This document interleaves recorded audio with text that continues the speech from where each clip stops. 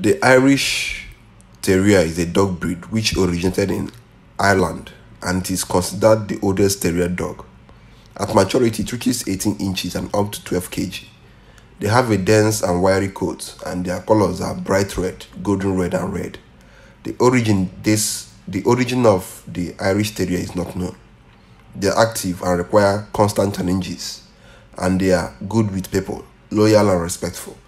They often dominate other dog breeds and are good at tracking animals using the animal scent, and they're also good at tracking humans using the human scent.